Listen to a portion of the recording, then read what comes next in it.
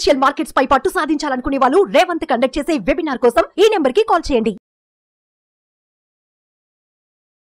నమస్తే, welcome to Suman TV. నేను విష్ణు. ప్రస్తుతంతో పాటు NISM and CRISIL certified wealth manager Revanth చలంలో ఉన్నారు. వారితో మాట్లాడదాం. నమస్తే రేవంత్. నమస్తే అండి. రేవంత్, బంగారం వెండి ధరలు ఆల్ టైమ్ రికార్డు బద్దలు. గోల్డ్ ఏమో 80,000కి రీచ్ అయిపోయింది, సిల్వర్ ఏమో ₹1,00,000 రీచ్ అయిపోయింది. ఇంత ధరలు ఇంత ఆల్ టైమ్ హైలో ఉన్నా కూడా అటు సోమాజిగూడ వైపు అలా వెళ్తుంటే జ్యువెలరీ షాప్స్ బయట ట్రాఫిక్ జామ్ అయిపోతుంది. అర్థం కావట్లా. అంటే బంగారం ధరలు పెరిగిపోతే, వెండి ధరలు పెరిగిపోతే కొనలేమో అనుకుంటాం కదా, బట్ అంటే బయట రియల్గా అలా లేదు. సాయంత్రం పూట పొద్దున పూట ఆ పంజాగుట్ట సోమాజిగూడ వైపు నుంచి వెళ్తుంటే జ్యువెలరీ షాప్స్ బయట జాతరలాగా ఉంది. సో దీపావళి కూడా వచ్చేస్తుంది.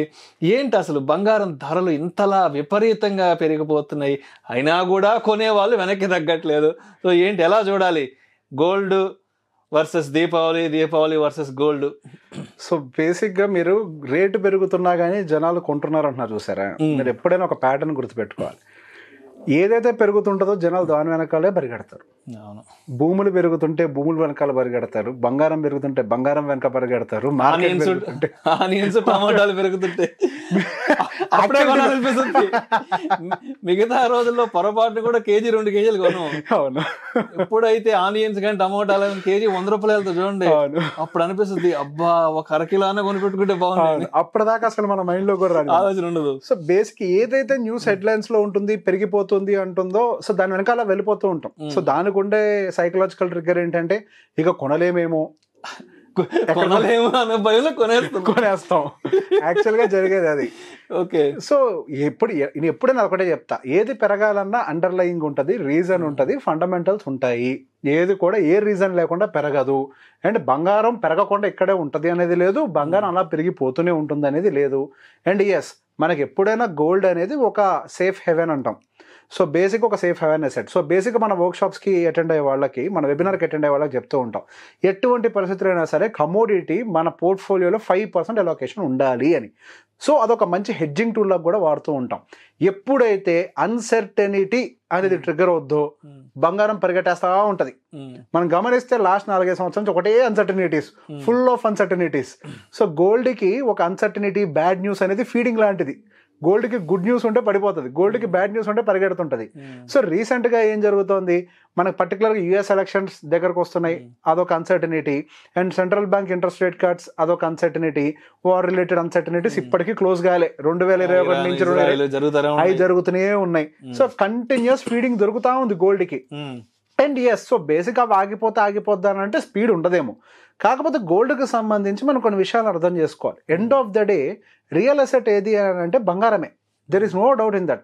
సో బేసిక్గా మనకి రాబర్ట్ కియోసాకి గారు ఒక మాట చెప్తుంటారు. మనకి ఇండియాలో జరిగిన ఒక ఇంటర్వ్యూలోనే ఆయన డాలర్ బయటకు తీసి this is shit, this is tissue paper to me అని అంటాడు.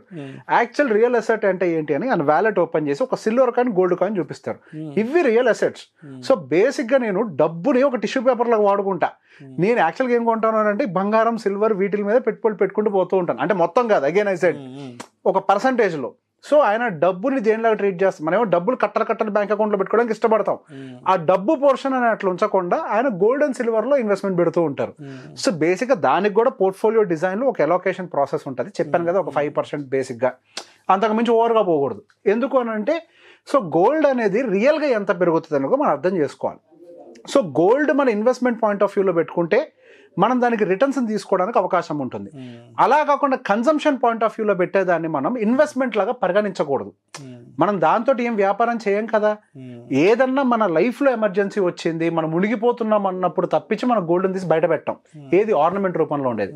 సో గోల్డ్ని మనం ఎప్పుడు కూడా మన పోర్ట్ఫోలియో అలొకేషన్లో పెట్టుకునేటప్పుడు ఒక digital process, either in mutual funds are ETF, కేజీల కొద్ది పెట్టుకోండి. యాక్చువల్గా చాలా పెద్ద ఇన్వెస్టర్స్ అందరూ కూడా కొన్ని కేజీల కొద్ది గోల్డ్ని ఆన్లైన్లో కొని పెట్టుకుంటారు. గోల్డ్ వాళ్ళ ఇంట్లో లాకర్లో ఉండదు, గోల్డ్ ప్రతి ఒక్కళ్ళు మెయింటైన్ చేస్తారు. కానీ గోల్డ్ అనేది ఎట్లా మెయింటైన్ చేస్తారంటే ఒక హెడ్జింగ్ టూల్ లాగా వాళ్ళు డిజిటల్గా కొనుక్కొని పెట్టుకుంటారు. గోల్డ్ రేట్ ఎంత పెరిగితే ఇది కూడా అంత పెరుగుతూ ఉంటుంది. అన్సర్టనిటీ వచ్చినప్పుడల్లా వాళ్ళని అది ప్రొటెక్ట్ చేస్తూ ఉంటుంది.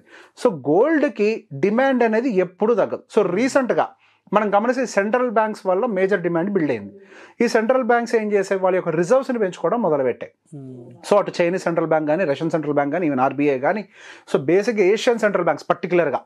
సో మనకి దానికి ఇంకొకటి కూడా, సో బేసిక్గా మీరు గమనిస్తే ఇప్పుడు మనకి ఒక సమావేశం, మనకి మోడీ గారు కూడా మొన్న వెళ్ళారు కదా. సో మనకి రష్యా, చైనా అండ్ ఇండియా ఇప్పుడు సమావేశాలు బ్రిక్స్ అనేది అంటారు అనుకుంటా, ఆ సమావేశాలు జరగబోతున్నాయి. పర్టికులర్గా డీ-డాలరైజేషన్ గురించి ఎక్కువ చర్చలు జరుగుతున్నాయి.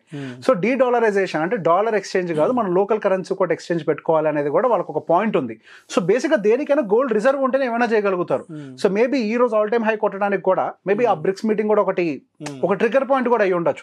డీ-డాలరైజేషన్ జరిగితే ఇక్కడ మనకి అగైన్ సెంట్రల్ బ్యాంక్స్ యొక్క రిజర్వ్స్ పెంచుకుంటూ పోతూ ఉంటాయి.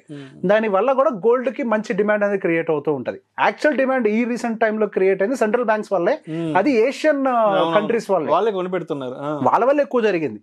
అండ్ దాంతో పాటుగా అందరికీ తెలిసిందే, ఎప్పుడైనా లిమిటెడ్ సప్లై. గోల్డ్ అనేది మనకి ఏదో ఈ డాలర్లు ముద్రేసినట్టు, రూపీస్ ముద్రేసినట్టు ముద్రేయడం కుదరదు. It is a very limited supply. So supply అనేది తగ్గే కొద్దీ దాని విలువ అనేది పెరుగుతూనే ఉంటుంది. డిమాండ్ అండ్ సప్లై పాలసీ తెలుసు కదా. సో బై డిఫాల్ట్గా ఎక్కువ పర్చేసింగ్ జరుగుతుంది అంటే దాంట్లో సప్లై పడిపోతూ ఉంటుంది, బై డిఫాల్ట్గా డిమాండ్ వచ్చింది. అండ్ దాంతోపాటుగా ఇంతకుముందు గోల్డ్ అనేది ఒక ఆర్నమెంట్ లాగా యూస్ చేస్తూ ఉండేవాళ్ళు, లేదా మనకి రిజర్వ్స్ కింద యూస్ చేస్తుండేవాళ్ళు గోల్డ్ బ్యాంక్స్ అయితే. ఇప్పుడు అది ఇండస్ట్రియల్ యూసేజ్ కూడా వచ్చింది. సిల్వర్కి ఇంతకుముందు డిమాండ్ లేదు, కానీ ఇప్పుడు సిల్వర్ కింద డిమాండ్ వచ్చింది, పెద్ద కింగ్ అయిపోయింది. Industrial usage exactly. So basic industrial usage అటు గోల్డ్ అండ్ సిల్వర్ రెండింటిని కూడా వాడటం వల్ల డిమాండ్ కూడా ఇంకెక్కువ అయిపోయింది. ఇంతకు ముందు దాన్ని ఒక ఎసెట్ లాగా చూసేవాళ్ళు, ఇప్పుడు దాన్ని ఇండస్ట్రియల్ యూసేజ్ లో కూడా వాడటం వల్ల దాని రిక్వైర్మెంట్ పెరగటం, డిమాండ్ పెరగటం. సో పోని ఇండస్ట్రియల్ యూసేజ్ కూడా పెరుగుతుంది. కాబట్టి బంగారం విలువ ఎప్పుడైనా పెరుగుతూనే ఉంటుంది. కానీ దానికి కూడా పెరుగుతుంది కదా అని చెప్పి ఓన్లీ బంగారం మీద ఫోకస్ పెట్టడం కాదు, ఒక పర్సంటేజ్ అంతే. It will protect you. Thank you so much Revanth. Thank you అండి.